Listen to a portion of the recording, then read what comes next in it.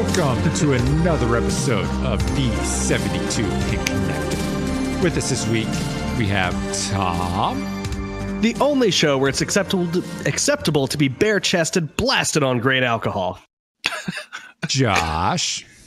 Hey, this is me. I don't have grain alcohol. Are you going to be bare-chested? I mean, no. I mean, I have a jacket on, so it's like the opposite. Technically, we're always bare-chested underneath our shirts. And Adam. So. Technically, we're always bare-chested underneath our shirts. I would like to disagree with that. I am never bare-chested. I have You're just always sweater. bare. Maybe your chair looks like a bear. Wait, what am I talking about? I'm getting lost already. We just started. This is not looking good, guys. So which of us have been drinking grain alcohol again? So guys, have you seen the Binging with Babish, It's Always Sunny in Philadelphia episode? Yes, that's one of the best episodes. It really was my is. introduction to him, actually. Oh my God, that's the best way to be introduced to Babish. So I did make some riot juice. I followed his recipe that he actually has in a YouTube comment because he didn't put it anywhere else, which was 3 parts grain alcohol, 2 parts pineapple juice, and 1 part blue curacao.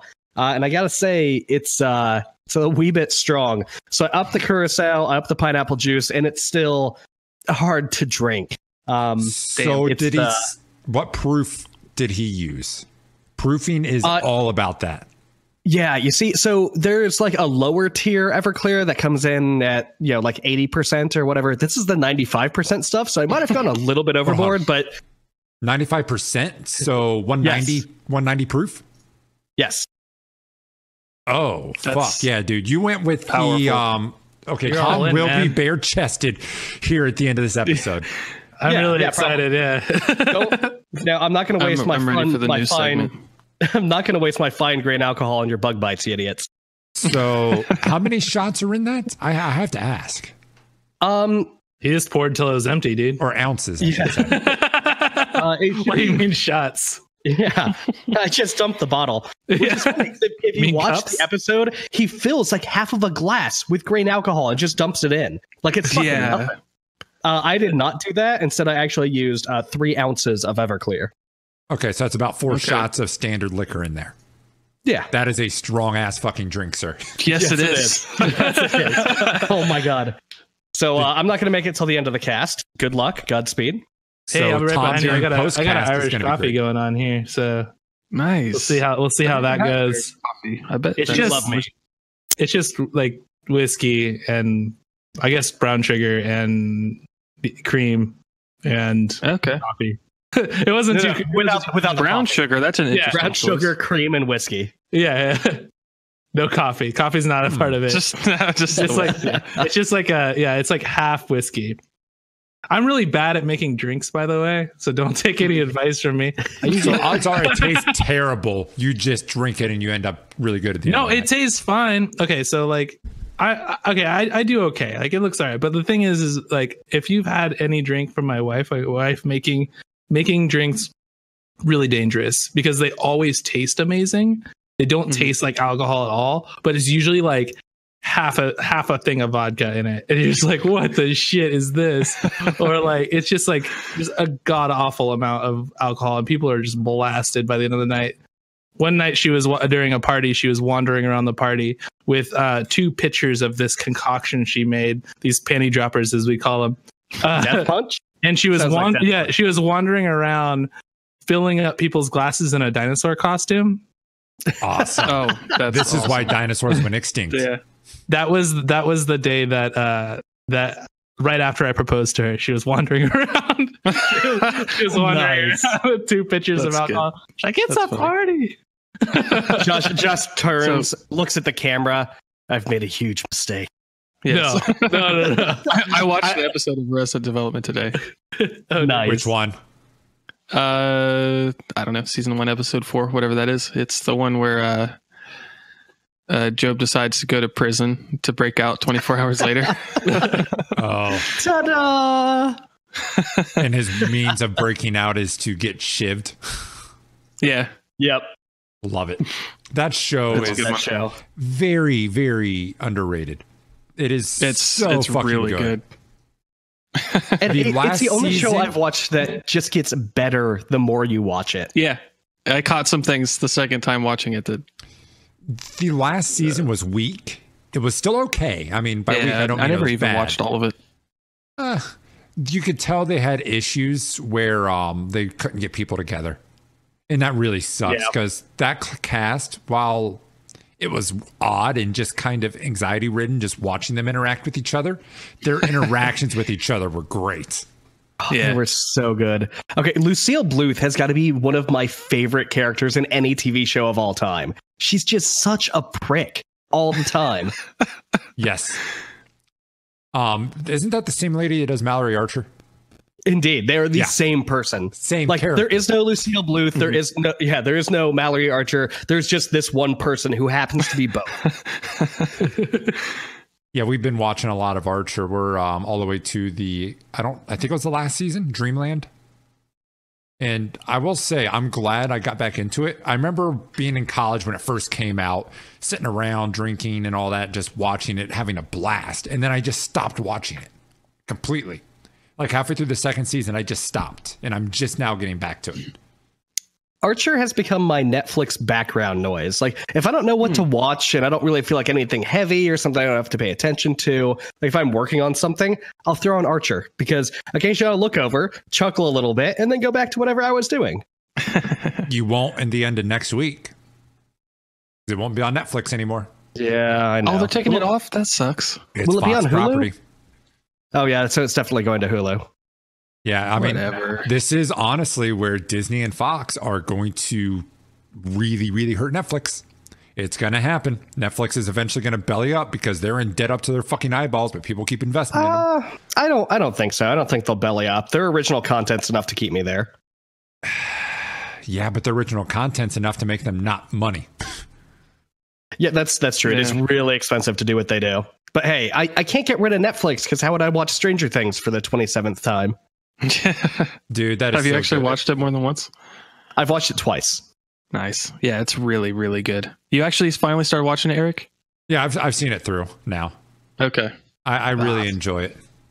I like the D&D parallels they do in the show. I thought that was really well done. Yeah, that was cool. Yeah, And the Demogorgon. They pull off that 80s aesthetic, like the nerd video game arcade aesthetic. Whenever they did a couple episodes around that, was done really, really well. And the soundtrack is incredible. Yes, it is. Oh my god! Sometimes when I'm programming, I will just throw on the Stranger Things soundtrack. It's so good. That 80s synth sound. Have you love it? Did you ever see? I don't know if you saw. I posted a music a couple of times because I got super addicted to it. It's called Retro Wave Outrun. It's a playlist that I made, or did I didn't make that sound? Yeah, I put that playlist on a couple times. I It's love so that good. style of music. It's so good. But I've been listening to Wave Shaper and Laserhawk recently. Yeah, those are both excellent. I think it's Wave Shaper that actually uses all like real hardware synthesizers to do all of his music instead of using software. I could be wrong. I might be thinking of somebody else, but I've heard that before. But at least one of those artists does that. Does anyone That ever would be cool. use like a theremin or what is it called? Theremin. Yeah. And does anyone Theremin? actually use one I of don't those? think so. Does anyone use a What is- thermos? Fill it with coffee and bang it.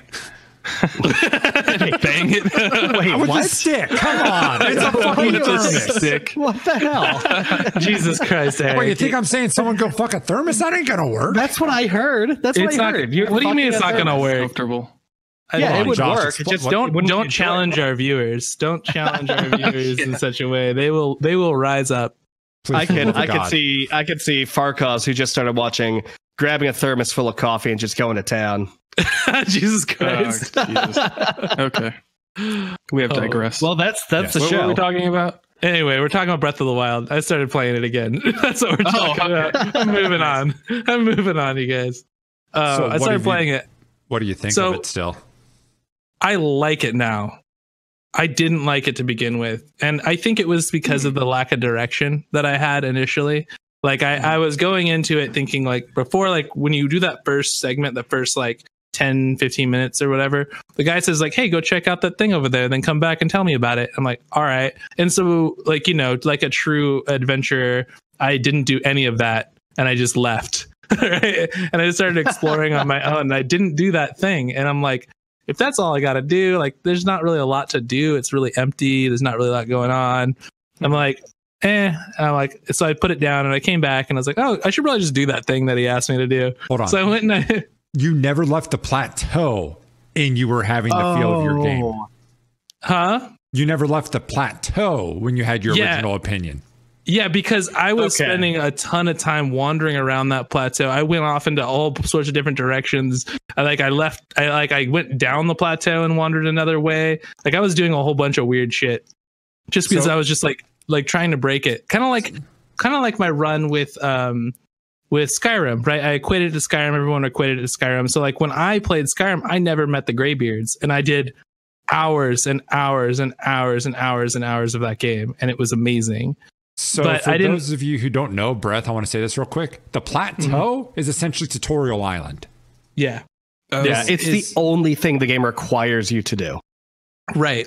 And so I was like, whatever. And so I went back to Mario, and I was playing Mario. I'm like, like, even when I said it before, I was like, I'm really early in the game. I don't, I'm not super getting hooked on it. There's not like a lot for me to do right now, so I'm not worried about it, but I'll come back to it and I'll give it a, full go. So I came back to it and I gave it a full go. And it's pretty cool. Like, I finally left after leaving the actual plateau island thing, whatever, tutorial world, it got really fun, especially once you got the glider. The glider made everything like way more entertaining for me because there's so many interesting things to do. They also like start giving you more unique things to like use, like more physics puzzle, like things, different ways to do your physics puzzles. They give you like all that stuff starts unlocking like really rapidly after that. So it really changed like that aspect of it, like how you attack each area is really unique. Each time you can handle it's clear that you can handle it all sorts of different ways. But it still feels kind of empty in a lot of respects. I like it. I still really like it. But there's a lot of dead space. And I don't know if that's just them trying to capture the music and the feel of you going from point to point, a la Shadow of the Colossus, right? But it just doesn't feel as dense. Like, I feel like if they would have compacted a lot of the areas, it would feel more lush, if that makes any sense. I think you'll get an appreciation of the way it's laid out a little bit further. There are certain things they do in this game that they couldn't pull off if they made the map a little more condensed. This space allows you to do some of my favorite stuff, where it's get to a high ass point, look around, and glide on out to a point that you think looks cool.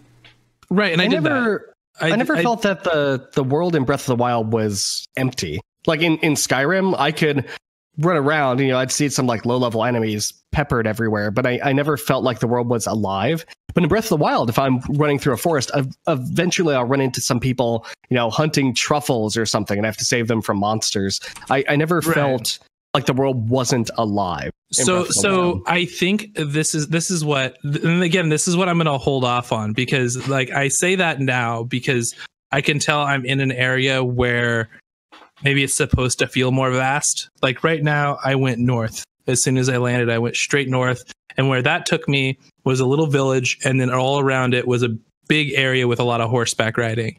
So I'm thinking like, oh, this must be the horse area. So this is the area people ride horses on. So it's just plains, like big, rolling plains for the most part. So it's supposed to be empty. It's supposed to be just like a couple dudes on a horse, maybe like 5 or 6 other random horses strewn about, but no bushes, no rocks, no, discernible landmarks, just like plains, because you're a horse guy and you do horse things. And that's what I'm experiencing right now. Maybe there's another direction I could have chosen that takes me to more of a lush forest or something like that. But right now, the only 2 places I've seen is a winter area, which was pretty barren, like lots of hills, but for the most part, not a lot there. And then the big empty plains.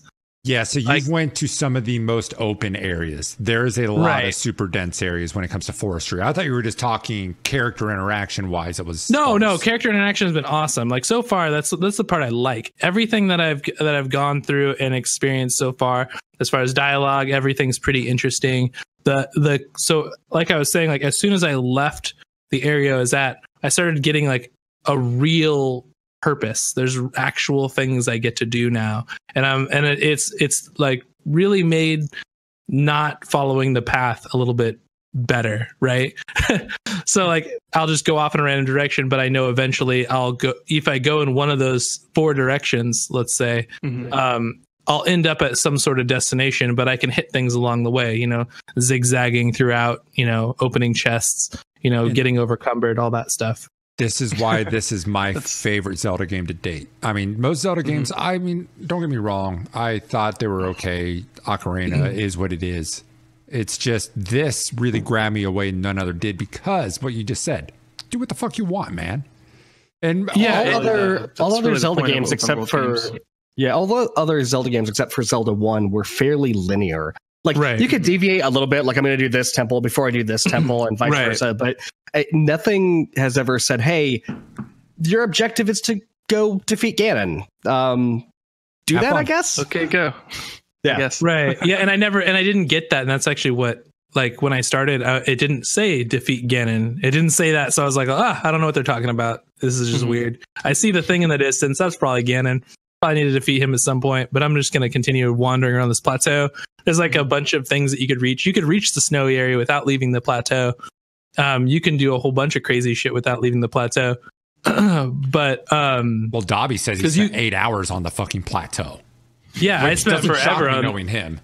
Yeah, I mean, I spent forever. Like an hour, maybe 2 hours. No, I spent longer than that. I was there for like 4 sessions at least. After I realized I was unlocking stuff at those shrines, I was going to those first 4 shrines as quick as possible to get these shit. Yeah, that's exactly what I ended up doing after that. But I didn't go into the shrines first. So like, hey, there's probably cool shit up here. And I'm like, oh, cool, wood cutting axe. Let's like lop this tree down. That was cool. And that's what I was doing. That was my entire Zelda experience. Like, it was cool, but it wasn't anything like groundbreaking. So you played it exactly like Miyamoto did with his dev team. He said, holy shit, you can climb all the trees? Yeah, ship it. We're done. Yeah. Best game ever, 10 out of 10 IGN. He is such a 3-year-old the way he attacks games. Yeah. He's such a goddamn genius. I don't get it. He said, wait a minute, you can climb all the trees? Yeah, this is great. Keep going in this direction. Like, holy shit. How do you connect? You can climb all the trees with this is going to be a fantastic gaming experience. There's probably more than that. Sure. He probably has a pretty good. It's a little more than that. He probably is a little bit more knowledgeable. Like, there's another total tangent I can go off on, but I'm going to spare you that. We'll go on that on a private time. But I think that's pretty much all I've been playing. I really want to hold, I want to hold my opinions on this game until I get deeper into it, because it seems like obviously I knew that it was a premature opinion to begin with, but now I think it's even more so. So I want to see where this game takes me, and if it livens up a little bit, if there's more like bigger bosses, more epic encounters, then and I'm sure there is, we'll see how I feel about it once that time comes. Yeah, I think it's right to wait. I'm not gonna spoil anything for you. I cannot wait till you stumble upon your first rock. Okay. Irk knows first what rock. I mean. Yeah. Yep. The game has a lot of beautiful surprises. Yeah, there's some cool stuff so far. So like little spidery things, like laser beams that one shot you, all good times. But we'll see what comes of these things later on. Yeah, I've been playing a little bit of Switch too. But something different. Okay. Hit me with it. So I used to watch Dark Soul Invader, play The Darkest Dungeon. I've always been kind of interested, but I never played it. And I was like, this kind of game, I don't really want to sit down and play at the computer right now. I got Rocket League, all this shit. It's out on the Switch, Deluxe Edition, so I pick it up. This game's really fucking good, and fuck, it's really goddamn hard. I've heard that game is really difficult. Really difficult. Yeah, it's really I don't know how to say it, brutal. Yeah, brutal's the word. So you have these different abilities that are hidden on your character. They just kind of get revealed over time, I guess. But like if bad stuff starts happening, all of a sudden after you get out of this dungeon, like, oh, here's a new ability. Your person now gets scared easier or something like that. There's so they stay permanently on it. So that's interesting that you bring up Darkest Dungeon, because our special guest here has a few things to say about Darkest Dungeon. Wait, we have a special guest? We do have a special guest for the first time. You guys didn't tell me about that. Oh, wait. Yeah. No, we kept that from you. Oh, Dark Soul. You don't have that level of clearance. Yeah, no. Someday. Dark Soul's here with us now to talk about Darkest Dungeon. Hello. Hey, Dark Soul. Welcome to the podcast. Thank you. It's so cool to be here. So actually, you've put a lot of time in this game. I have put a lot of time in this game. Let me check Steam right now, and I can tell you exactly how many hours I have. That's in between runs because, as you saw probably when you started the game, I don't know what version the Switch is running. The game originally launched with 1 difficulty, and the game is very hard, like very hard. Yes. And people knew that when it came out, so they actually bothered the devs to put in an easier mode. Oh, nice. And so there's the original mode, which is hard. Then there's an easier mode, which gives you a bit more loot. And then there's a harder mode, actually, that they even added that puts you on a time limit to beat the game. Oh, what? Time limit? Oh, You can only do so many runs until you beat the game. Yeah. Oh, so many. That's Jesus. insane. Yeah, so you have it's like not this like- hub that you base out of, and then you do Yes. runs into the dungeon and keep coming back to this hub. So if people die out of your group, they're dead for good, and then you have to Yep. hire someone Shit. else in. Yes. Holy crap. So when you're on a time limit, it immediately makes it harder because you got to rush getting better things, which means you have to take risks. You have to go into harder dungeons quicker to get better items quicker. That's so sick. Damn. And it's So really, can you guys kind of describe exactly how the game works? Kind of what it is. Souls. All right, so basically the way the game works is it's a turn-based game. It's a roguelike, not roguelite, but a roguelike game. So roguelike as in it's based off of the old Rogue game, just called Rogue, I think. Yeah. Which means that it's you have an overworld, which you have to take care of, which is why you're going into the dungeon. And you have an actual gameplay element into it, which is the dungeon runs. So the game puts you off with just a couple of characters, and you find out basically that you are an heir to an estate. So you find like a group of 2 people, and you're going to this dark estate, I believe it's called. Mhm. And you find out that the previous owner just so happened to unearth a couple of portals to some dark dimensions, just releasing some horrific and evil creatures on the way. Doom style. It's nothing that Doom, wouldn't show up Half-Life. nothing that wouldn't show up on a standard housing inspection. No, Right, yeah, for sure. Okay, you guys may want to take care of this portal. That's okay. We'll cut 5,000 off the price. So we'll let the buyer take care of it. I like that. A portal to hell? Yeah, that's standard. That's fine. That's included. That's just the guest room. That's listed under the features. We call that the mother-in-law suite. Oh. It's Holy shit! Don't say that when I'm drinking, man. That was good. 2+ bedrooms. Multiple. The game has 4 different areas. Actually, it has a couple more depending on if you have DLC. There's anyway, so you get to this main area, which is the hub, which you got to upkeep and you upgrade to get your characters leveled up and get better items, better abilities, different classes of characters. There's a lot of classes of characters, and on top of that, Steam has mods, so I can mod in a lot of really, really cool characters that the community came up with. Fuck you. No mods. that's so cool. Can you get Oh Macho Man yeah, Randy this is Savage? you're in a really weird situation, right? Eric, you're a console plebe, and Dark Souls not. Oh, What's going on?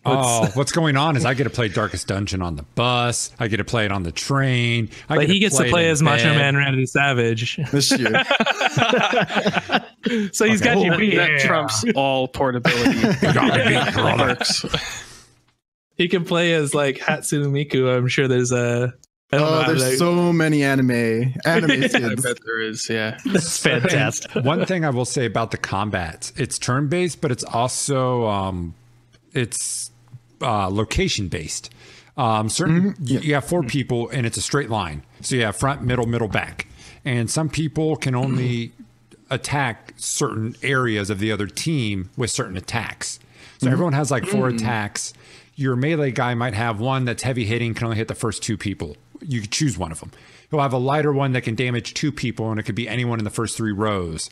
You may have a range attack that can only hit the back person. So you have a lot of strategy in your attacks.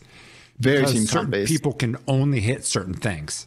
Whoa. Okay. So that sounds like that's a really cool added depth to turn-based. So combat. there's a chance that you could have a guy that is just handcuffed. Literally, there's a chance that there are abilities that the enemies can use to scramble your character order.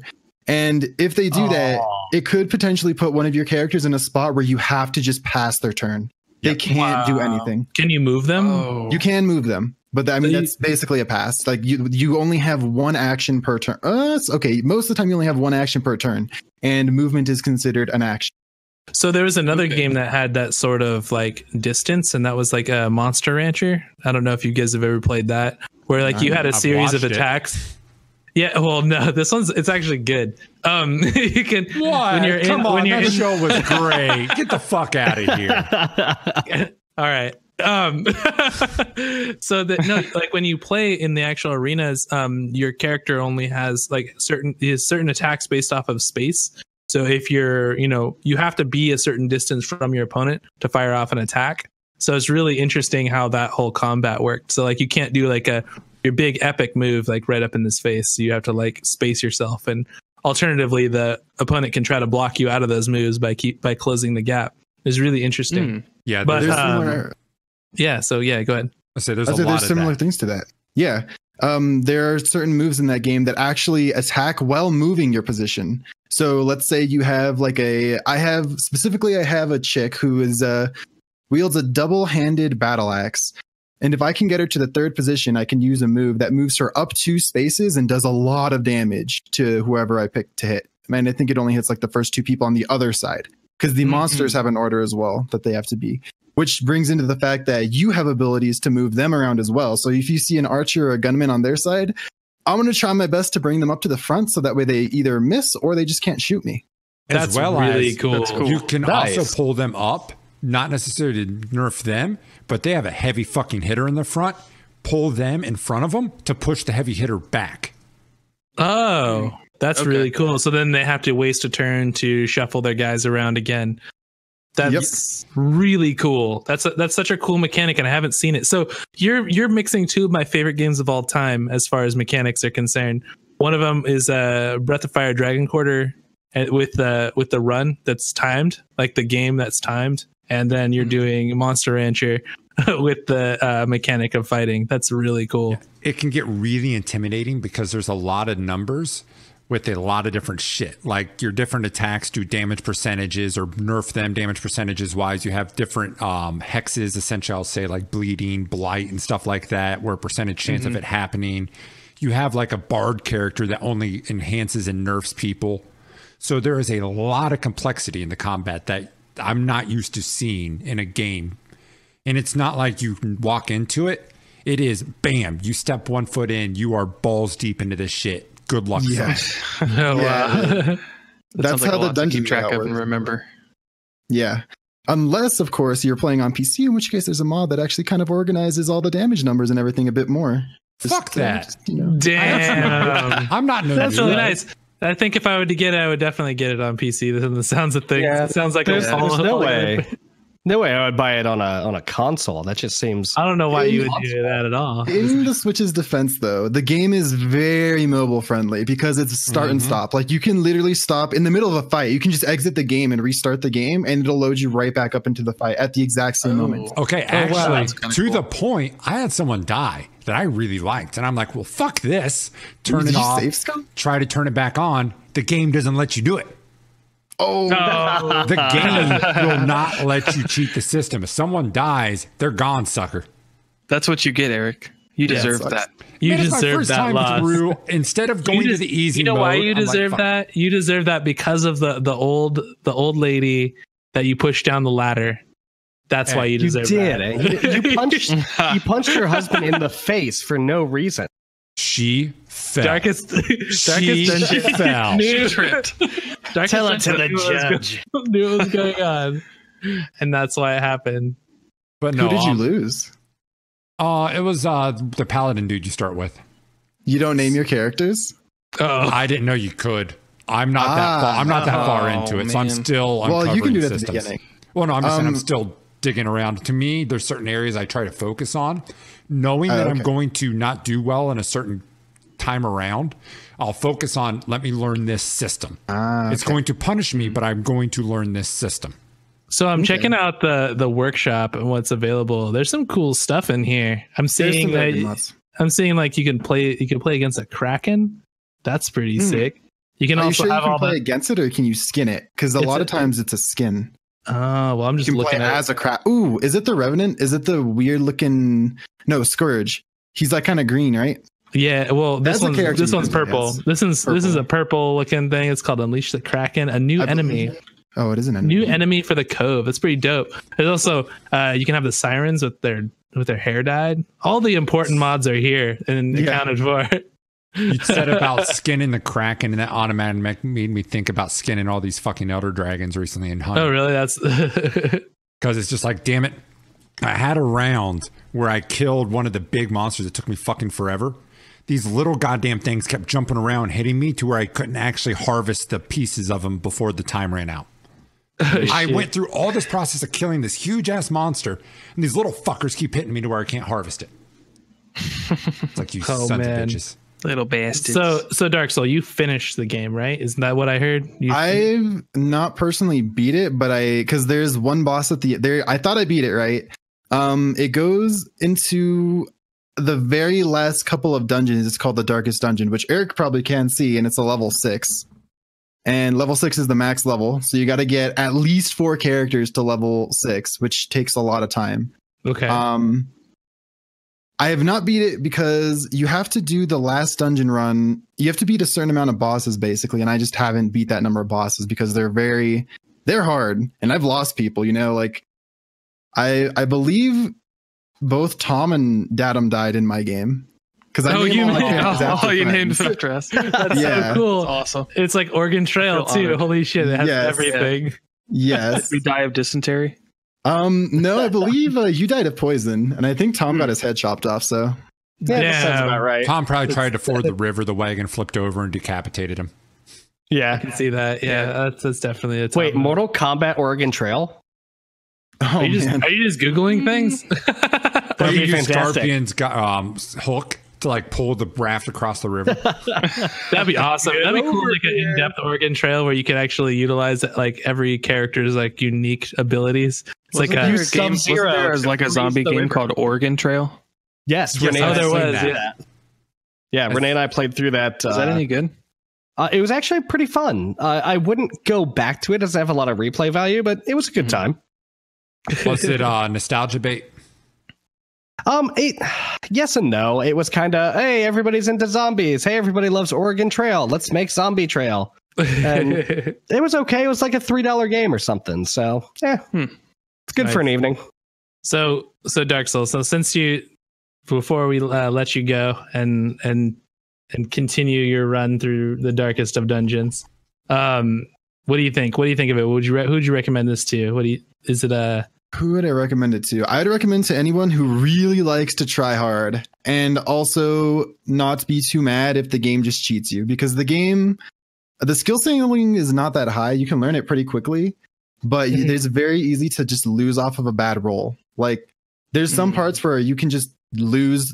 You've done nothing wrong. You've played it perfectly, and the other team just crits you 4 times and you're dead. Like that's it. Jesus. Oh yeah, we didn't really say the All right, damage and Jesus. hitting and everything is dice rolls. Yeah. Oh wow. Okay. So I can see that.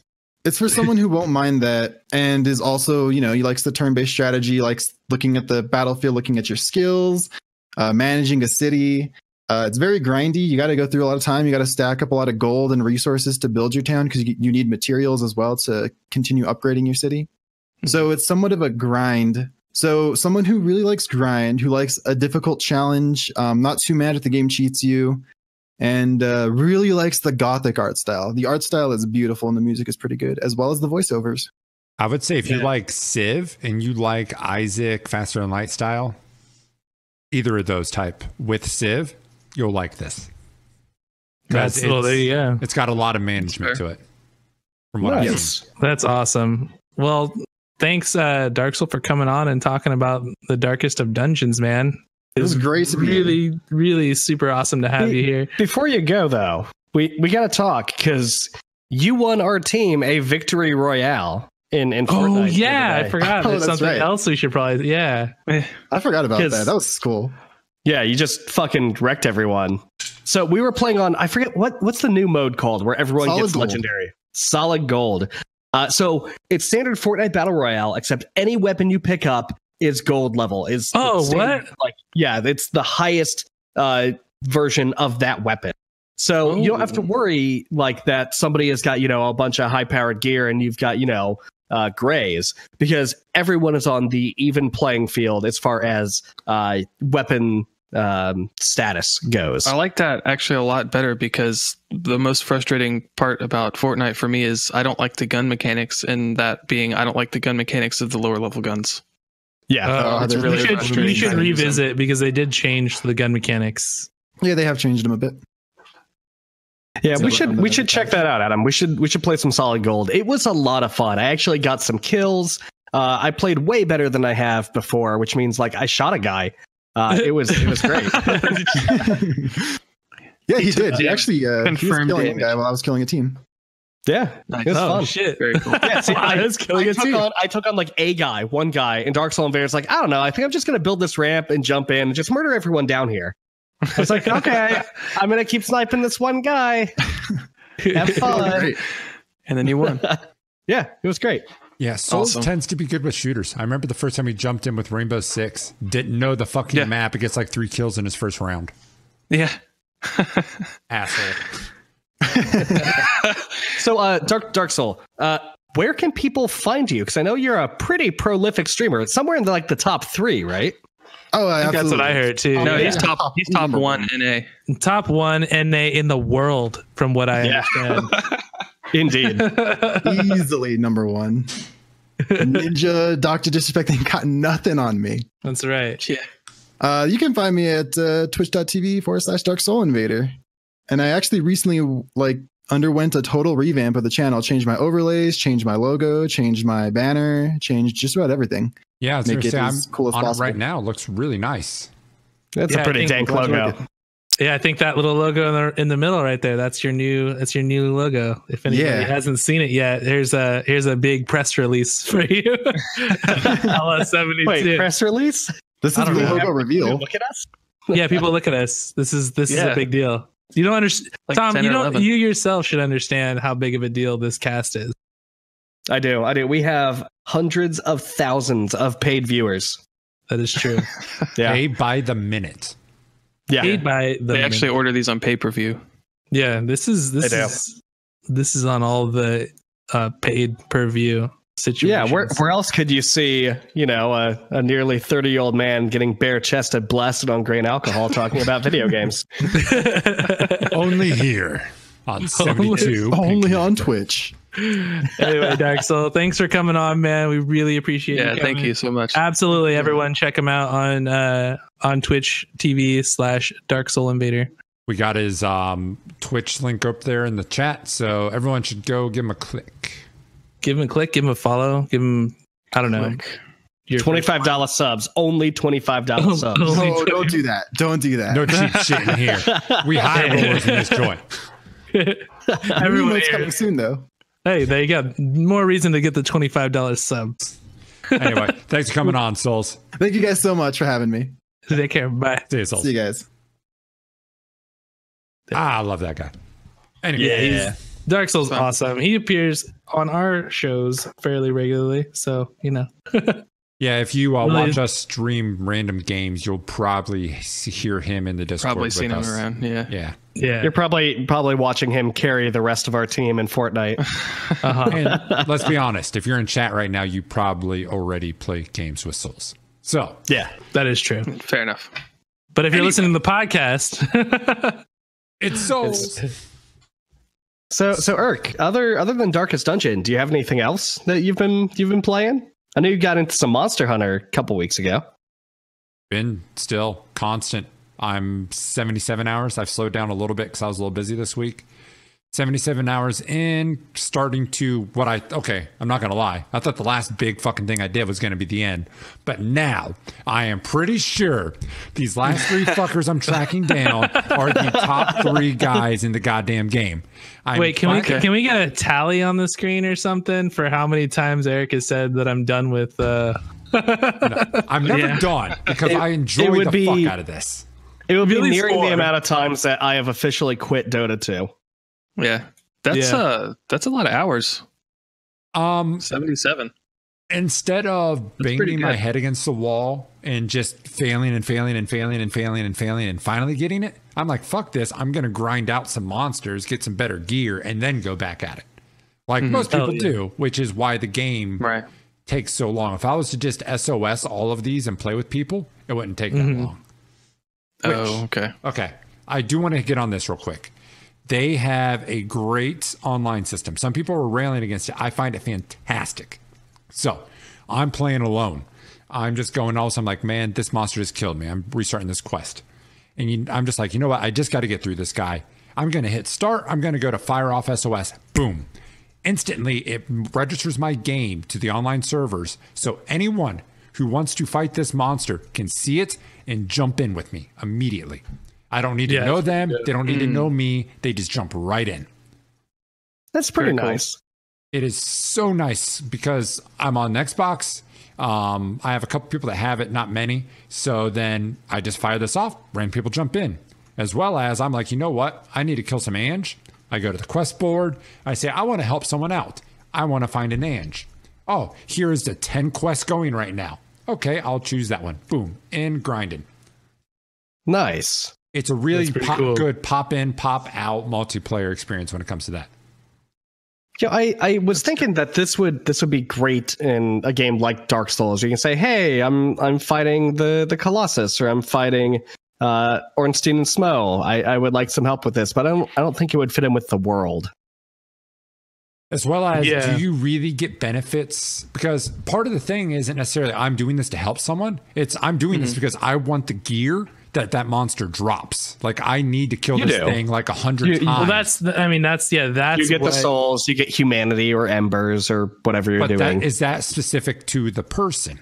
What I'm saying this is you going, like that's what this game's all about. That's what Monster Hunter is about. Is you going in and you're gonna grind a monster until you get a shiny new hat, and then when you're done with this shiny new hat, you're gonna go kill another monster for its shiny new hat, and then you're gonna rinse and repeat. That is Monster Hunter in a nutshell. It's not like you don't play through Monster Hunter for the story. You don't play through Monster Hunter. Like that's the game, is for you to, keep grinding through a monster until it's, every single curvature of its body, So, every little. so you keep killing a monster until you've committed monster genocide, essentially, and make it extinct on the planet.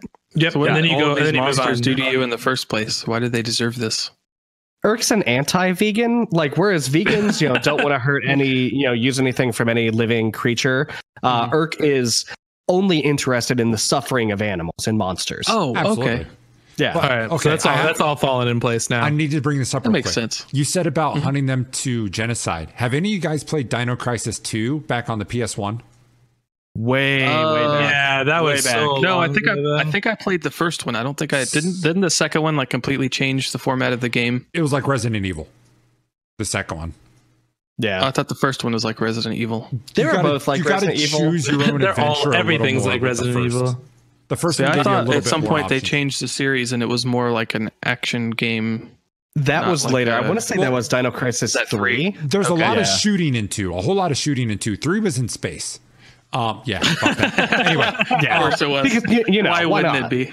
So what I wanted to get at though, you said about genocide in Monster Hunter. Holy shit! In Dino Crisis 2, you can actually hunt an area out for the drops so much that you make the dinosaurs go extinct in that area, and they will never spawn the rest of the game in that area. You know what else does that, and we don't ever talk about? Dark Souls.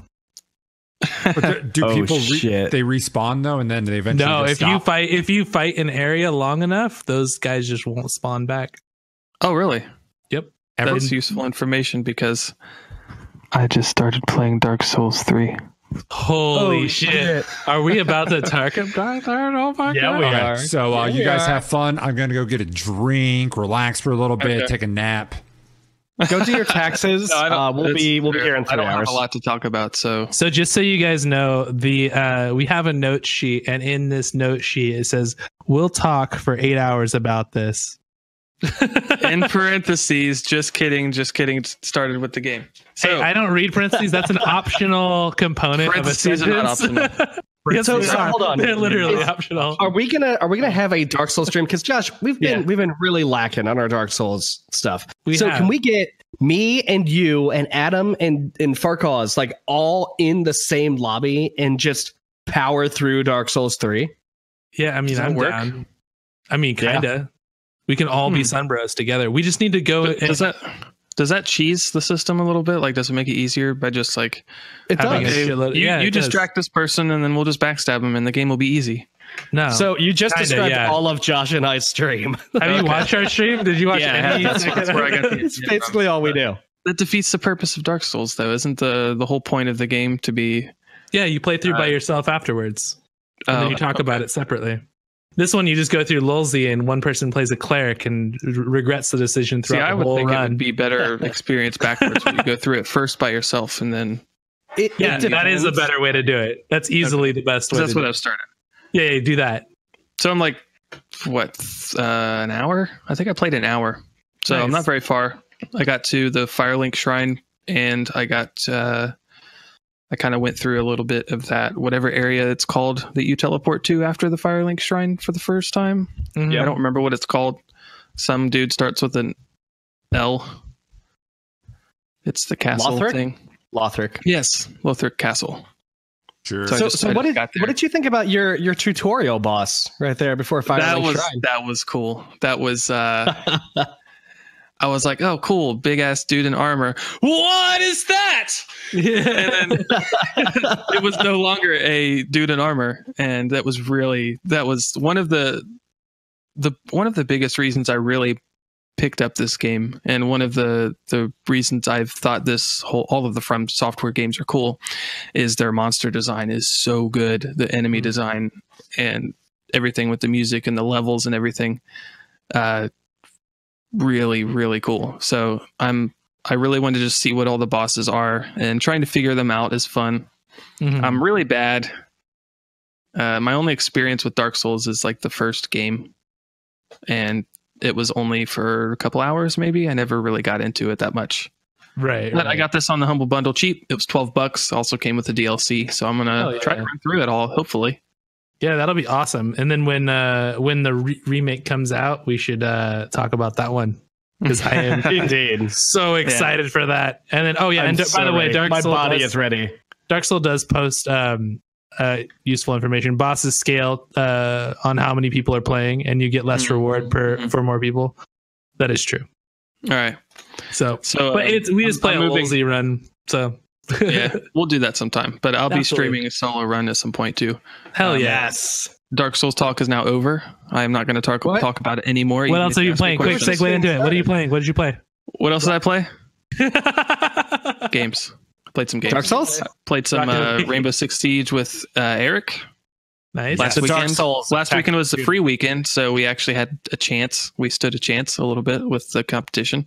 Got some kills, did some games. Love that game a lot. Played some Rocket League yesterday. Nice. As normal. That's not new, but I had a lot of fun playing. And then I signed up for PlayStation Now. There's a free trial. Oh, nice. So I wanted to check out the service. I wanted to see how it worked and what it all was. So I haven't had a whole lot of time to dive into it because my dumb ass bought more games after that. But hey, I bought a streaming service with a lot of games on it. What am I going to do next? Yeah, I only have 7 days on this free trial, so I'm going to go ahead and buy a different game and start playing it. So that's how my brain works. But I was looking at the catalog. There's some cool stuff on there, really. If I had the service longer, I would probably play through some. Some of the ones I was interested in, and they're not all PlayStation exclusives, but one of the reasons is I wanted to see the PlayStation exclusives that were on it. But everyone's gone to the Rapture. It's like a walking simulator, but supposedly it's got really good music and a cool story. The Vanishing of Ethan Carter, which I've heard a lot of good things about, but I've never actually played. So I might try to dive into that a little bit during this free week. It's one of the newest indie darlings to hit. Yeah. You know what you need to do? And I want you to stream it if at all possible. Go on there and play video game roulette. This is what me and my wife used to do a lot. You just hold left, hold down, hold left again, hold right, and then whatever you land on is what you're gonna get. Wow. And you have to play it. It's so fun because you end up with playing some stupid ass, like we played Tokyo Jungle, which was like, I guess semi well known, but like it was like one game I would have never played, and we played as a, and we ended up playing as like a corgi trying to, rule the world. It was really weird. Yeah. Or no, Pomeranian. That's even worse. We're playing as a Pomeranian trying to take on like velociraptors or some shit. Oh, hell yeah. Check it out. It's great. That sounds awesome. Yeah, there's a lot of PlayStation exclusive indies on there. It's like the God of War series. I saw Red Dead Redemption on there, which I kind of like to go back and just play through that for like 30 minutes or something. There's like an Uncharted game, one or two of those. The Last of Us is on there.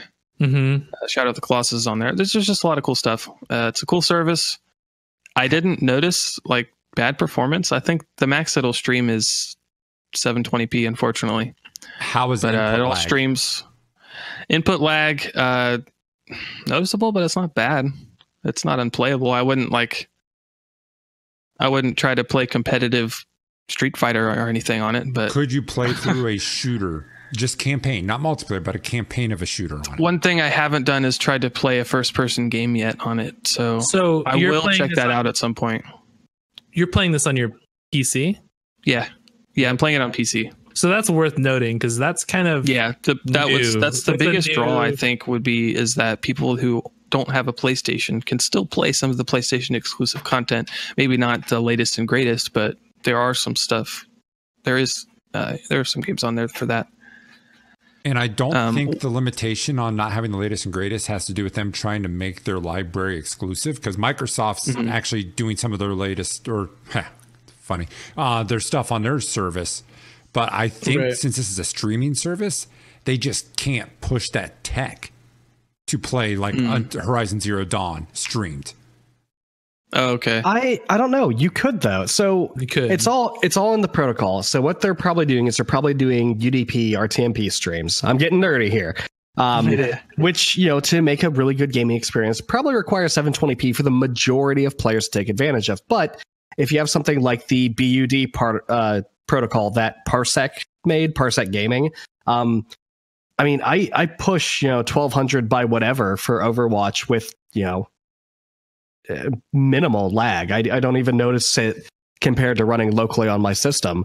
So it's all about the protocol. But it's not just that part of it. I'm thinking what I'm also visualizing is they have servers stood up just for people to play, and these games aren't non-intensive.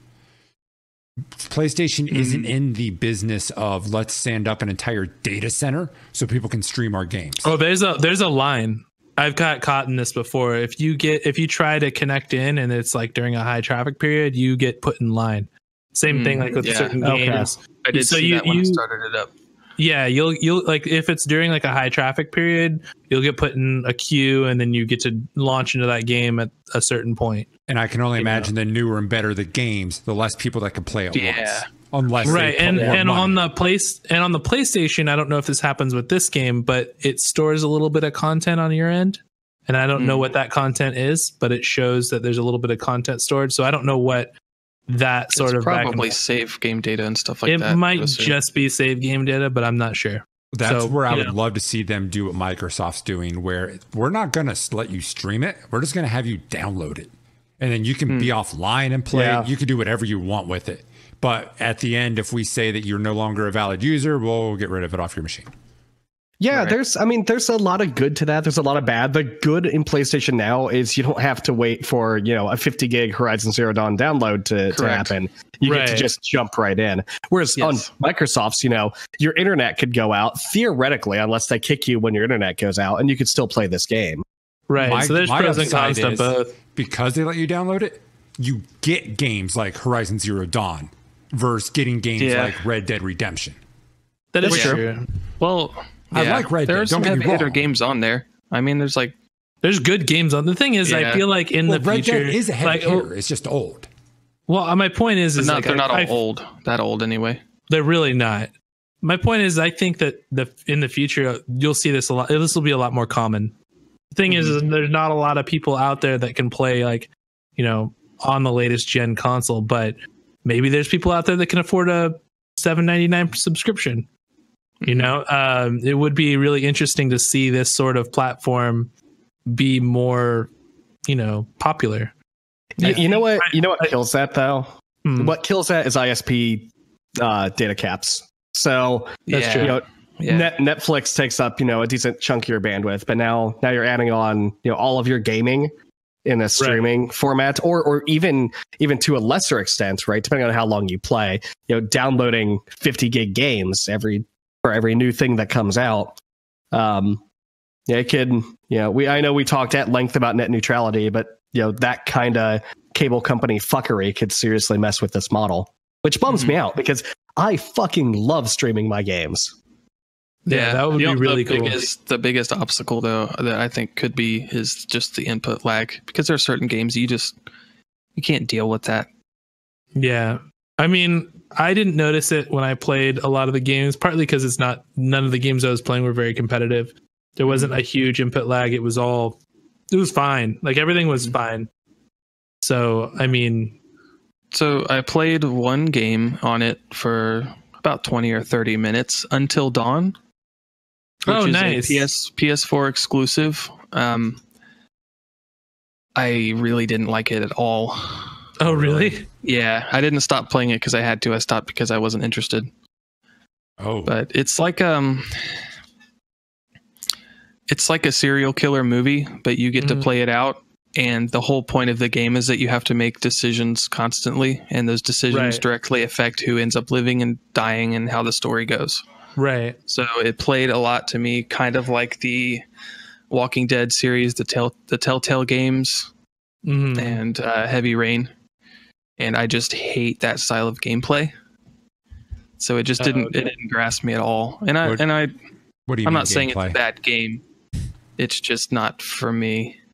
Yeah, they came out with the multiplayer version of basically based off this Until Dawn, like they came up with another game that was called Hidden Agenda, and I think I talked about that pretty briefly. But a lot of times people played Until Dawn multiplayer and not single player. And when I say multiplayer, I don't mean actually with multiple people, but like with a whole bunch of people on a couch drinking, yelling at the screen which choice to pick. And that's how the majority of their biggest fan base was actually playing the game, not solo. See, I could see that being fun. I could see that. Exactly. So that's why they came out with Hidden Agenda, because they wanted the multiplayer experience in a game like that. And I think Hidden Agenda, if given the time and the dedication, it's like an hour and a half playthrough, is really good. And I'd love to see an Until Dawn replicate that same model. I mean, it's the same company, so it's not like they would be replicating something that's someone else did. But they're actually going to make a sequel to Until Dawn. I just hope that when it does come out, it follows the Hidden Agenda model instead of the Until Dawn model. Right. That's a really good point. I didn't consider playing it that way, with a bunch of people drinking on a couch, yelling at the TV with decisions. That would actually be a lot of fun, and especially a game like this where a lot of those decisions directly affect which characters live and die. Yeah, it's hard to make a game that, sitting on a couch with your buddies drinking isn't fun to play. That's true. We did that with Five Nights a good at argument. Freddy's.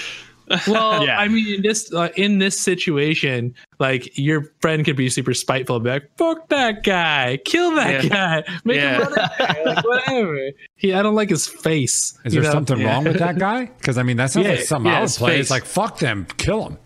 Yeah, exactly. And then then someone else would be like, "I like that guy," and then hilarity ensues. Irk, we don't need to talk about your time with this war of mine anymore. We've covered it at length. Man, I'm just screw people, man. People's lives in video games are overrated. Yeah. So if you guys just want to fly out here, I'll give it another shot, and we can all. I'll be there. Give me until then. minutes. Fuck that game. I didn't like it that much. So I played a little bit more of Soma. I didn't get that much further than the last time we spoke, but I played another hour or two, I think. It's really good, as always. I like how they're handling the enemies and playing in safe mode. So one of the enemies, some of them, like most of the ones you would have to stealth through, they will kind of look at you angrily and react, and it'll do like the visual effects of like the glitching out and the creepy music and stuff. And then if you get too close, he'll like hit you and roar or something, and it like, pushes you back, and it's still really creepy, and it's pretty tense still, just because of the atmosphere. So I don't think it loses that much. It loses some suspense and tension in the gameplay, but it doesn't lose that much actual horror, which is pretty cool. That's good. I was worried about that. Yeah. I mean, I talked about this in the last podcast. I don't want to get into it too much, but there's multiple types of horror. There's tension and suspense. There's atmosphere, and then like the existential implications, psychological horror, stuff like that. So that part is very much still a part of the game, just because of how the story is and what it means. And you still got all of the atmosphere. None of the atmosphere is taken out because the enemies are still there, and they still see you as a player. You just lose that oh shit, what if it sees me kind of thing, and you lose the what if I die, Well, yes and no. So one of the things that I failed to bring up last time you were talking about Soma is there was this one enemy encounter in particular that started off really scary and really terrifying, and by the end of it I wasn't scared at all, because when you're playing a horror game, if the same enemy kills you 5 or 6 times, the 6th time you're just not afraid of him. You're just like, you're just fucking annoying. Yeah. So it lost all horror for me after that. Yeah, it definitely removes that, because there's no fail state. Yeah. And then one of the enemies, like the key gimmick of dealing with this enemy in the game is that you're not supposed to look at it. And if you look at it, it turns you to stone. Basically ends up killing you. No, it doesn't turn you to stone, but it's something like that. And it's a cool idea for an enemy, because the imagination is often worse than what you could actually see. That was kind of the point of the Amnesia, is that you never really got a good look at those monsters, because if you did, they were either A, killing you already, or B, your vision would distort and you need to run away. So that was a kind of a cool enemy idea, I thought, and I was wondering how they would handle that in this game, because they're at the risk of spoiling a little bit, there's a chase scene with that person, and that was especially something I wanted to see in safe mode. How do they handle a chase scene? And the answer to that is, well, you still get chased, but if he gets too close to you, he like teleports back, like glitches out and teleports back a little further away, and then continues to chase. So it's still it worked. They made it work really well. That sounds like a pretty big hurdle to go to expect like that horror to stay, that fear to stay with you. But it sounds like they nailed it, which is actually even more surprising than them even making the choice. Yeah. Is the original chase scene something that actually has a fail scenario? I bring that up because there's a lot of games that simulate a rush and make you think that there's a time criteria or something, but you can play Sonic it out. Adventure. No, Sonic Adventure if that thing Avalanche. catches you in the original game, you die. Okay. and you have to start the chase scene over. My most recent was Gears of War 4. There was actually spots of that where they do a really good job to make you think you got to hurry. And I intentionally just sat down the controller and just waited to see what happens. Yeah. You can't do that in a lot of horror games because a lot of it is the whole suspension of disbelief thing. And if you start playing like an asshole, then you lose the experience. But I get what you're saying. The way to not lose the experience is have them kill you. Yeah, that's the weirdest thing though about horror games in general. Like, especially like I'm pretty bad with horror games, but as soon as I die, the fear of that whole area is over. You know what I mean? Like, it's like, it's like, oh, it's really scary. The scariest games that I've played have been easy, where you're like, where you're like fucking up trying to make it through, and you get hit. You're like, oh my god, and then you finally make your way out of it. When really, like, it wasn't that difficult to get out of to begin with. It wasn't a challenge per se, but it was just like really stressful and scary. That's those are the scariest experiences. Like, I played like Dead Space, and I've like, and there's times in that where you're just gonna get fucked up because it's hard, but then you're just like get frustrated and the fear goes away. So like taking the death mechanic out of a game is really interesting. Because a lot of those horror games are based on jump scare, anxiety ridden based horror. So once you know it's there, it's nothing. I've got an idea. I'm going to call this Supra mode for SOMA. I'm going to make a mod. Anytime an enemy kills you, SOMA shuts down and launches Supra Ball. Holy shit. You have to play 1 hour of it to be able to go relaunch SOMA again. It keeps track of your Steam time. So basically anybody that wants to play through SOMA ends up dying and never playing it again. You mean in real life? Yeah. They die in real life. What if the fail state was the game uninstalls? That's what the game. There are actually games like that. I like what games if there was a horror game stuff that was only permadeath? You had to start the whole game over. Did I ever tell you about the Conker's Bad Fur Day thing?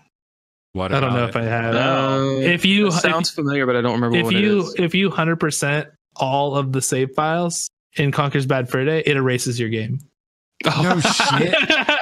That's what you get for playing so much of this. Go outside. That game's an asshole. That game is our sense of humor all the way through. Yeah. So a lot of used game stores have sometimes people will have you'll buy a cartridge and it'll have all of them 100% and like 199%. So you gotta rush and do that, and then like you lose everything, all the multiplayer content, everything's gone. God, I love that game. That game was so fun. Their multiplayer modes, they had some really fun, like storming the beach at Normandy kind of thing. Where you wasn't that the sequel? No, that was in the original one. Okay, cool. Because you had to put the expansion pack in to be able to go up to 8 players. But you could, half the team was in this base sniping and using a turret gun, while the other half was ducking, dodging, getting to different vantage points to try to take them out. It was really fun. Yeah, I only played like the CTF mode that was in Conker's Bad Fur Day, and just like the team deathmatch one. I never really played the Storm of the Beach. The CTF was fun because of the ninja sword. You can cut people's heads off and deflect bullets. Speaking of CTF, we have a winner, by the way. We do. We have a winner for our vote. Our postcast community game poll. That one. Yes. It's Big Rigs. Big Rigs CTF. You get it. Big Rigs capture the flag. You get it. Everything you wanted. But no, Overwatch, capture the flag tonight after the cast. That should be fun. I'm disappointed that Dota 2 Turbo keeps losing. Yeah, I couldn't be more ecstatic. My pick for this week, where I threw it on the list, was Overwatch CTF, and then I voted for Dota 2, trying to get these mind games going. You should have put a less really important. You know what you guys? I should have put Super Ball. Yeah, you know what you could do is get more people that are enthusiastic about Dota into the Discord, and then you would have. We don't need that level of negative toxicity in our Discord. Yeah, we're trying to make this a nice place. Never mind then. And I guess we're never playing Dota ever. Not all people that play Dota are assholes.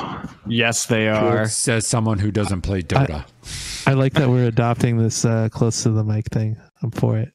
Yeah, I'm really happy about that. Don't talk softer when you do it. because then it doesn't sound weird.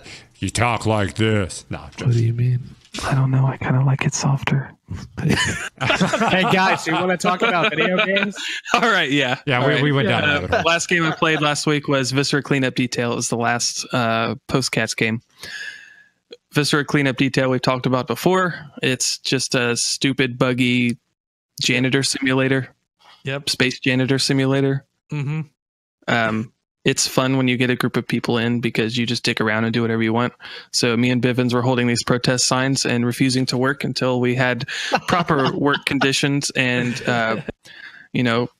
proper pay, benefits, working conditions, safety, etc.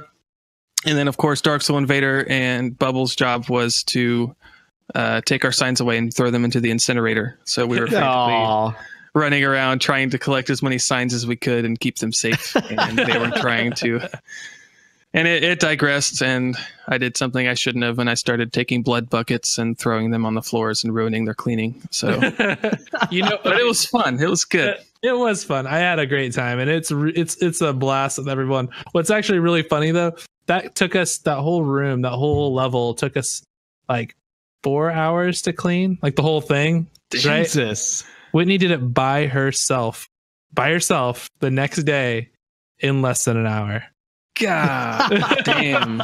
So you're saying that you guys are going to start doing Viscera Cleanup Detail speed runs?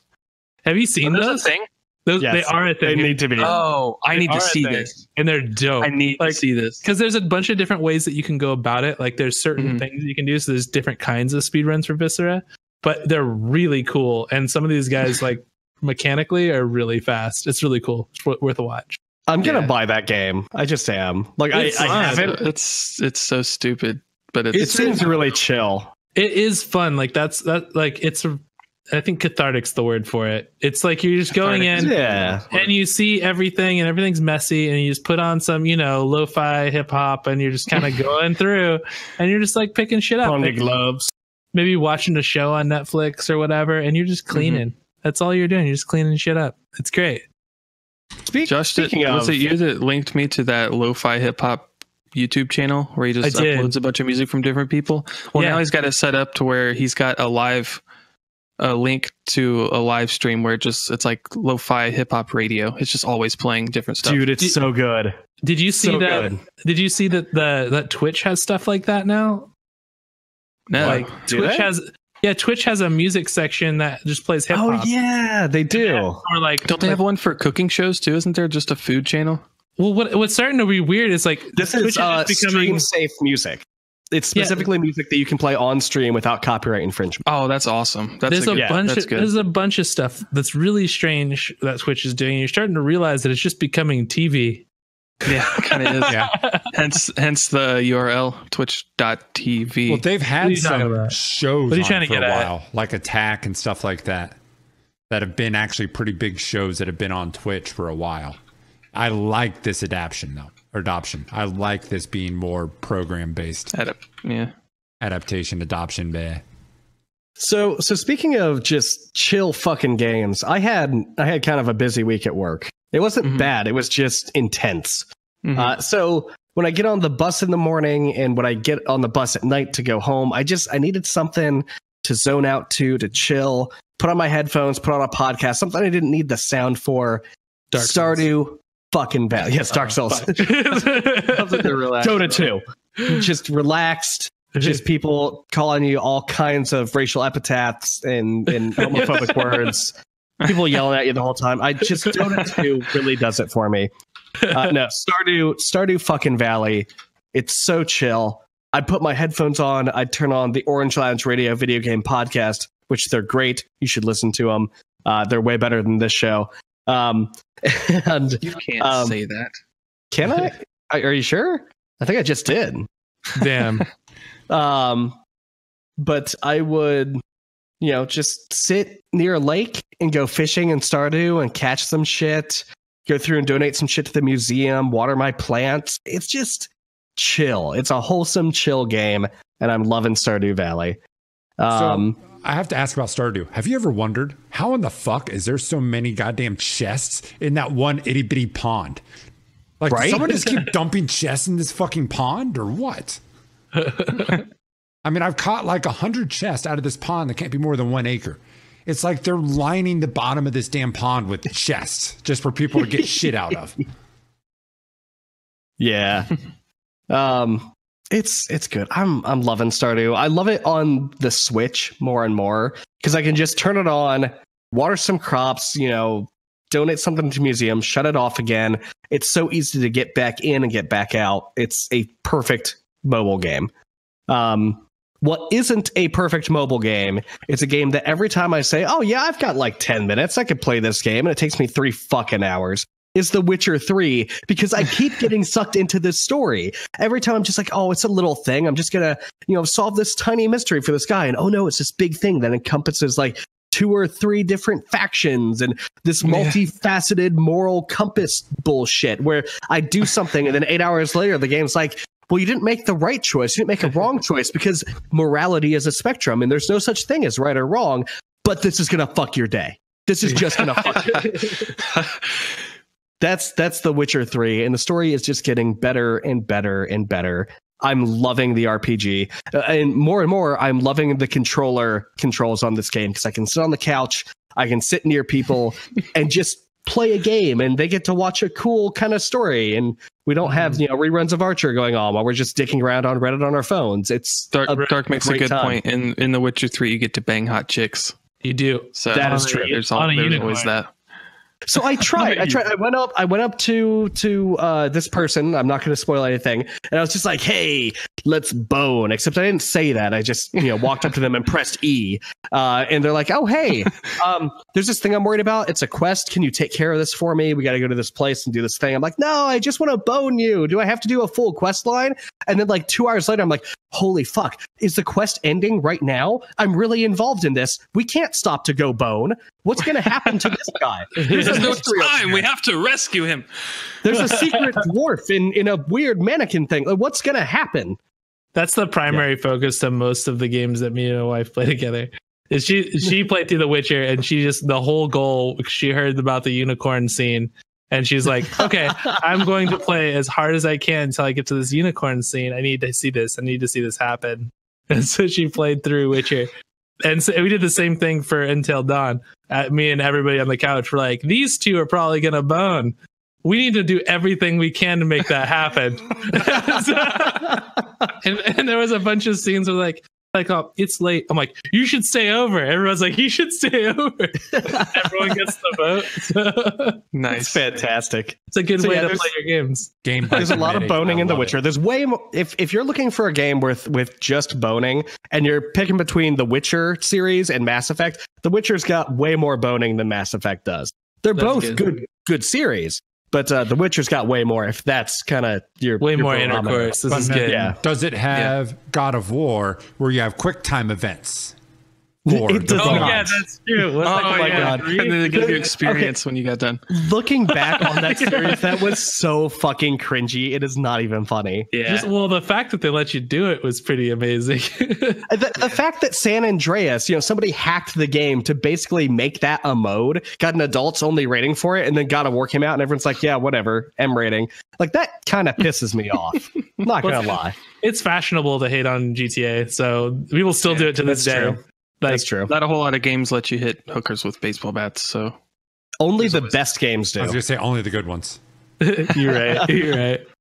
It teaches kids from a young age what professions not to go into. Yeah, exactly. Or if you're playing Saints Row, don't hit him with a bat. Hit him with a giant dildo, like a yard long purple dildo, while being pulled by a gimp. Yeah, on a rickshaw. Yeah. Oh my god, that part was so goddamn funny. The fact that wasn't made up is exactly. Yeah, that's a part in the game. That's not something Josh just bullshitted right there. That's a mission. That's insane. But speaking of gimps and dildos and GTA, let's move on to something that is none of that. Blizzard. Nice segue. Blizzard sent out something really fucking cool. They were kind of cryptic while not. They sent a tweet out of Diablo as a light switch being turned on and being turned off. And that was it. And then everybody called him. I was like, oh my God, Diablo threw on the Switch. And then Blizzard replied, oh no, we're not that clever. Here's the thing, though. They kind of are. What Is if Diablo 3 what if they're coming to the actually Switch? what if they're just releasing that light? Like it's a nightlight. So like if anyone hasn't seen it yet, it's just like it's a sculpted like nightlight thing. What if they're just releasing like Diablo themed nightlights? The next thing they're going to do is Sorry, everybody. Sorry to mislead you, but they're going to announce that they're going to have a big release on April 1st, and then April 1st they'll have these plastered all over Amazon. Oh my light God. Switches. I would But have actually, it. in the box of the light switch is a download code that you plug into a My Nintendo account that gives you Diablo 3 on the Switch. Like That would what, as actually like a be really Mario cool. Kart character. Oh god, yeah, that would it's the game piss disc me off. that's driving the cart. It would just be no. It would be really cool if even it the was just character. if it was like the Diablo, like the main guy, Mhm. and then you just get him for Mario Kart, and that's the whole point. I would honestly rather have Diablo 4 than it for the Switch. I was really hoping that's what that meant at first. And then I'm 3, like, oh, I fuck don't the think Switch. 3's done. They're still pushing out content for 3. I never got like huge into the Diablo games, especially with Torchlight kind of eating Diablo 3's lunch when it first came out. But Isn't it short though? Like it seems so short because like Shane played through. I mean, Shane played through the whole thing in like 2 days, and that's including the DLC. They have an entire endless dungeon thing though. That's completely procedural. it's all about the loot grind. You might be able to complete. You can main complete the story. main game, but Well, that's what yeah, that it's all game's about the loot grind. Yeah. And that's also mean- why I never really got into those games. Well, Diablo was really probably one of the first games to really drive home that loot grind concept back in Diablo 1. Oh yeah. Yeah. I mean, Diablo 1, I just went to the bottom and was like, yeah, I did it. There was like, no, I didn't like play it anymore. I was like, hey, look at, I killed the guy. I All killed right, him. I see did. ya. Like, I don't got nothing Bye, else. everybody. Yeah, Yeah. we'll see if Blizzard actually puts this out on the Switch. I'm hoping they do. It would make a great mobile game, but I don't know. We'll see. Yeah, it'll be interesting to see what they do. Celeste devs release player movement code. I'm sorry, I don't know this fucking headline. It's really long. All right, I can Yeah, I can you take got this. this. Yeah, the Celeste devs, kind of one of the best indie platformers to come out in a little bit. We're getting showered with great platformers. Mario Odyssey, Hat in Time, Celeste, Super Meat Boy Forever is right around the corner. Like, I'm pumped, man. This is great. But they just released their player movement code for the platformer, which is really cool. They show here's how things work, here's how the player interactions work with the various controls. It's a really tough thing to get just right, and Celeste has got it in spades. So that's cool. Tough as Pittance? Is that the name of the platformer? No. The platformer is called Celeste. I don't know why Gamasutra misspelled their headline, but I fixed it. Oh, yeah, that was really confused there. Anyway, some other news. Ubisoft acquires Brawlhalla. You might remember that name because we did that as a postcast about 4 months ago. It is a The Super platform Smash Brothers brawler. thing. Yes. It was actually pretty fun. I enjoyed it. But Ubisoft snatching it up with their current business model, with what they've been doing with games, I can see some good stuff coming from this. They have been doing a lot of iterative builds and releases on top of games that I think would serve this really well. I guess so. I don't know. There's a lot to talk about on that. I don't really care. That's the biggest, We'll see. that's the biggest topic. Is I There's don't a really lot to care talk much. about, but let's not get into it. Yeah. This will be quick. So last week I told you about President Trump said he was going to meet with the president of video games. I'm paraphrasing. He didn't actually say the president of video games. That's what he meant, though. Entertainment Software Association, the ESA, basically the giant trade group that the vast majority of big game devs are a part of. So they're kind of like the industry leader. They speak on behalf of these big companies. Said, A, we have no idea what the fuck you're talking about. Nobody has contacted us to talk to us about anything. And B, video games are played worldwide, but the level of gun violence in the US is exponentially higher than the rest of the world where we sell these games. So, science bro, figure it out. Go fuck yourself. So yeah, that's about it from that. Nice. Sounds right. Yeah. Sounds about right. On lighter stuff, PlayStation is dropping PS3 and Vita games in 2019. The PlayStation Plus is dropping that. What do you mean dropping them? Getting rid of them? Sony will no longer include PS3 or Vita games in the lineup starting March 2019. I guess that's just pretty straightforward, huh? That's really weird. Why? Yep. Support. We talked about this before. I know the answer. You know the answer. Yeah. It's just really frustrating. I just would really like them to just release Skate 4.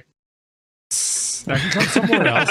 Anyway, Tom, your game is releasing or released a new hero. Indeed, my game, the one that I made, the one that I'm very famous for. Yes. Overwatch is releasing a new character, Torbjorn's daughter, Brigitte, not Bridget, Brigitte. Yes. She's kind of a melee support character. She's got a personal shield. She's got like a big wacky hammer thing that extends. Looks kind of cool. Like Baby Reinhardt? Yeah, kind of like Baby Reinhardt, except in a support model. When she whacks people with her hammer, the people around her get healed. So it seems kind of cool. Wait, are you sure it's not Reinhardt's daughter? Yes, I am completely sure. It was Torbjorn's daughter. They've got an entire fucking backstory for this character already. Torbjorn's daughter, but trained under Reinhardt because she liked the path that they were going down or something. And she didn't want to make weapons like Torbjorn because that's what he was famous for. She wanted to make armor. And the place where they were really interested in like protecting people and armoring people was Reinhardt. So she trained under that battalion. And she was actually seen in one of the in Reinhardt's story clip. If you watch any of the Overwatch animated shorts, she's actually in that. So, it's Overwatch. It's a big, giant, incestuous ball of backstory. I really hope that they release like a final movie of the whole thing. I think that would be sweet. Well, you can go on YouTube and pull up all of the animated shorts. I know that. It's like a fucking hour and a half long. Yeah, there's a lot of them, and they're really good. It used to be really cool if they just put them all together because they all like work really well. Anyway. But so new character. Cool. Overwatch, as always, updating their shit.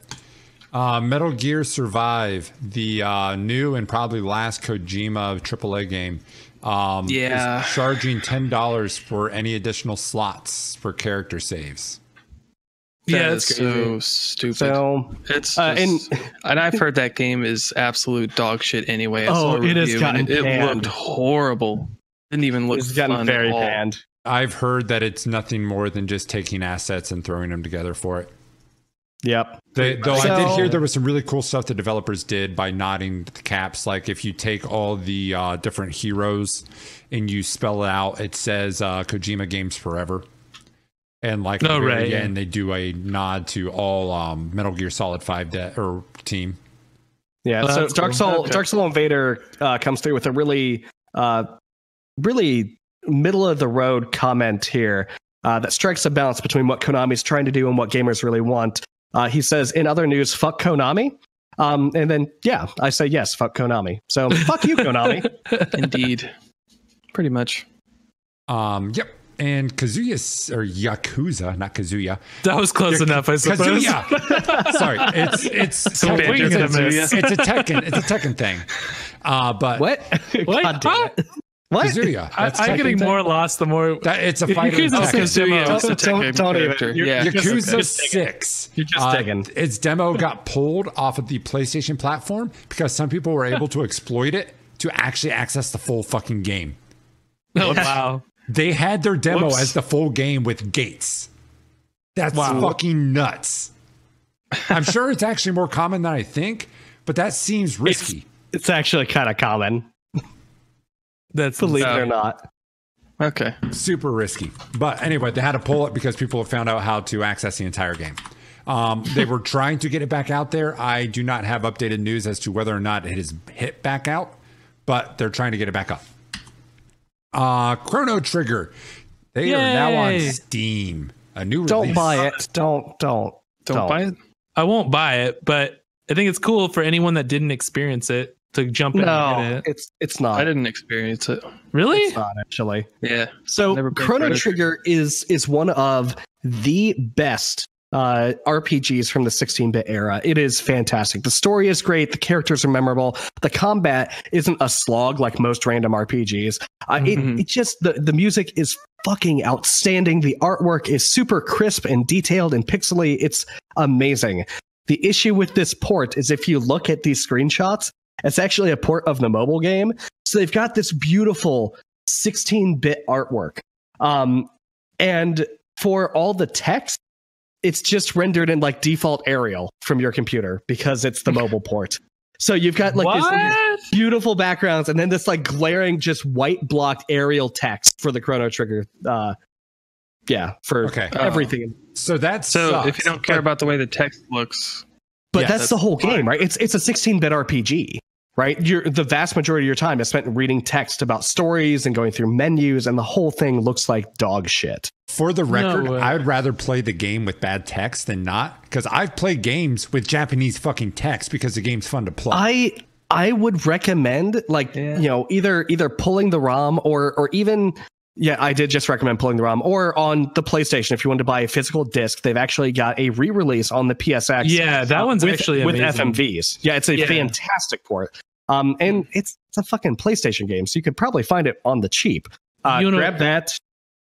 You know what's really interesting is if you actually look at the reviews on Steam, it's mostly negative, and it's probably because of the fact that it's a rough port. I think I said this last week. Why the fuck are these companies concentrating on, putting out these big ass remasters when they could just fucking brand a Super NES emulator, throw the ROM in there, and sell the whole package, and it would be the best port of Chrono Trigger anyone has ever seen? Why go through all the effort to fuck this up? There would probably be some legality issues with there's emulating. not. Yeah. Wow, it does look really bad. There's not at all. It doesn't look bad. Like I'm reviewing it now and looking at it right now, and it doesn't look terrible. It just looks super out of place. It kind of ruins the overall feel because it's like the text itself is super crisp and everything around it is 8-bit. And so I would recommend it. You could if you buy the game legitimately, you could pull the ROM. No, you can't. Can't you pull it legally? No. Really? Why? No, I thought that's how it works. I would explain it to you on the show, but it's a very big and detailed copyright law and DMCA explanation. But you cannot pull it. That. Yeah, not legally anyway. You can't do it legally. Anyway, if you don't care about the law, so you have to own the original disc. Yeah, so either go grab this on the Super Nintendo, which will be a $60 purchase because that game is still pretty expensive on the Super Nintendo, or grab the remaster on the PSX. It's great. It's got the FMV cutscenes. It's fine. Okay. And then one last little thing for you. We've harped about loot boxes. We've said a lot about it. We know it's been in the news a lot. Well, the ESRB is doing something about it. Kinda. Not really. Kinda. No. So they are now adding a label. This is not part of the ESRB sticker you're used to. It's actually going to be an additional part. Kind of like the online interactions bullshit. But they are labeling a game as in-game purchases if there is any monetary transaction on the game with real currency. Any. Okay. That includes DLCs, map packs, transactions, and loot boxes if you have to buy keys and stuff. So it is everything. Okay. So a game like Horizon Zero Dawn, an extra sticker on the box. Yeah. Like Horizon Zero Dawn gets this, as well as a game like Rocket League, who has the loot box kind of thing. There's no differentiation. It is all just a big old BAM sticker. So I don't know how effective it'll be, but that's fine. Probably it's not like it's intrusive. Parents don't fucking read the ESRB stuff anyway. The amount of 5-year-olds with GTA is way too fucking high and really common. But the ESRB did a study and they tried to see if parents would understand the difference between loot boxes, in-game purchases, DLC, cosmetic-only skins, game like multiplayer skill altering items, and expansion packs, stuff like that. And they said parents don't know what any of this shit means. The only thing they understand is, can my kid cost me money by doing something in a video game? And that's the only thing they cared about. So that's kind of what made them do this all in one thing. I get it. I don't necessarily fully agree with it, but at least we have something, right? I disagree. It's like calling drugs Tylenol, morphine, codeine, pot, heroin. They're all drugs, so let's label them all drugs. I mean, if you're too broad, it's worthless. And this is worthless. Oh, sorry, guys. I had to get my Tylenol on. But no, I just think that if you're going to do something, make it worth a damn. Not just doing it to try to keep the government off your tail, because this isn't going to help. Yeah, it's not going to help. But I mean, what else could they do exactly? They could label it out. The generation of parents that don't understand it is dying, getting older and not being parents that need to worry about it anymore. We are entering the age of being the parents that need to worry about this stuff. Now, yes, I think some people in our generation don't know what it is. A lot of our generation does. Right. Well, it's not like this is the one and done. Hey, we're going to put in-game purchases, and that's the only thing we are ever going to put as part of the ESRB. Because E+10 became a thing well after the ESRB was instantiated, right? Because you have the Everyone games, and you have, Mario can punch people, which is kind of violent, but not violent enough for a teen rating. So we're going to give it an E+10 just to let you know that, hey, maybe don't show your toddlers punching people unless they want them punching their siblings. Right. And I'm sure the ESRB in the future will say, cosmetic only loot or cosmetic only loot boxes or in-game currency or, game affecting loot boxes, stuff like that. And Prototrix just said in chat a beautiful thing that discredits them just as much as they need to be. The ESRB is stating that 70% of parents follow and read the ESRB recommendations. That is not what the ESRB said. Prototrix's quote was, read an article on this, and somebody did a study that said upwards of 70% of parents read and follow the ESRB. Yeah, so I would argue against that, but I don't have any recent data to back that up. I just know that, 70% of parents is a lot of parents. Yeah. None of my friends' parents gave a shit. Mine did. When I brought home Perfect Dark, they looked on. Well, I didn't bring it home. I picked up Perfect Dark at Toys R Us or Best Buy or wherever I was, and I said, "Hey, can I get this game?" They said, M rating, and you're like 14. What's in this? And so they flipped over the back box and said, "Oh, blood and gore." And for the first few hours of the game, they actually made me hook up my N64 in the living room. And I got to play Perfect Dark on the big TV to show them why the game had an M rating. And Dad was like, "Oh, you shoot them and their brains splatter against the wall? That's fine. But God forbid a fucking nipple shows up because that game is out of hand." Yeah. Right. My parents bought me Ultimate MK3 for the Genesis. My mom freaked out about Mortal Kombat, but, other games were totally fine that were even worse. Like Grand Theft Auto, totally fucking fine. Mortal Kombat, no way. Yeah. My parents were more about vulgarity and music than video game violence. I mean, God forbid you forget about Dre. I get it. Yeah, you can't do that. No one can forget about Dre. Mm-mm. Well, anyway, I think that's about it. Any of you guys got anything you want to add? Nah, I think I'm good. Okay, with that, I've got everything. Everyone on Twitch, go to our YouTube. Check it out. 72 Pin Connector on YouTube. All our shit's there if you missed something. You got some content you like us to talk about, not talk about, hate the Dark Souls talk, you should let us know. So it's not just me being vocal. You should tweet at us at 72PC Podcast. If you're over on our... like it. Fuck off. Anyway, if you're on our YouTube live Saturday night, 6 p.m.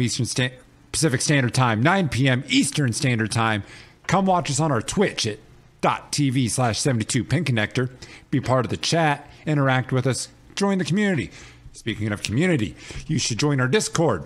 Links below on our Twitch, or all our links found on our website at 72pinconnector.com. There you can also get our RSS feeds for the podcast, or on Stitcher, Google Play, iTunes, wherever the fuck you want to get us. And finally, before we get out of here, let's do one more special thanks for our guest for the night, our soul for the night, Dark Soul Invader. Oh, that was real romantic. Yeah. Thanks, Our Dark soul. Soul, for coming out. Our soul for the night. Our heart and soul. We love you, Dark Soul Invader. If you haven't before, everyone should go check out his Twitch. It's pretty solid. He plays a lot of different shit. The dude's good. The dude is really good at games. So go check him out. Support him. He supports us. We want you to support him. And Twitch / Dark Soul Do the Invader. thing. Go do it.